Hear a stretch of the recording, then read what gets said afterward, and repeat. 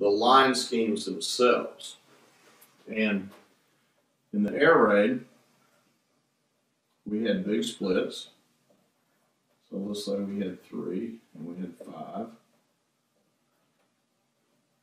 And the quarterback was his toes would be at 5 yards, heels at about 5.5, maybe 6, depending on the height and the athleticism of the quarterback.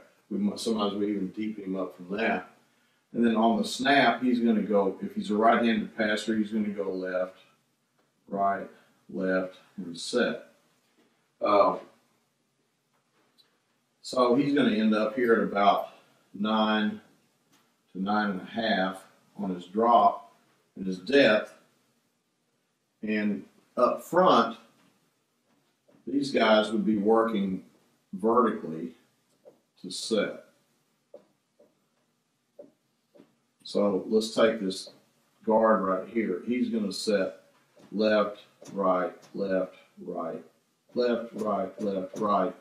He's going to end up setting off the ball.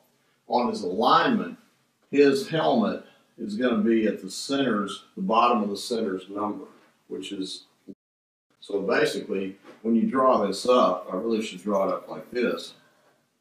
It looks like this. A little wider. So basically, we're going to be backed off the ball as far as we can. Well, if this is the line of scrimmage, what we've done here, that's as far as that tackle can be. That's as close as that end can be. That's as close as that tackle can be. That's as close as that end can be. We've created space right here. That space represents time. On every one of our pass plays down the field, for instance, wide sail, the one I just drew up, we need about 3 to 3.2 to get the ball off. Well, we've created probably a second, maybe a second and a half just by our alignment right here. So now half the battle is basically won. We got to create another second and a half some other way. Well, we do that by setting vertically. So we're left, right, set, left, right, set. Same thing over here, same thing over here.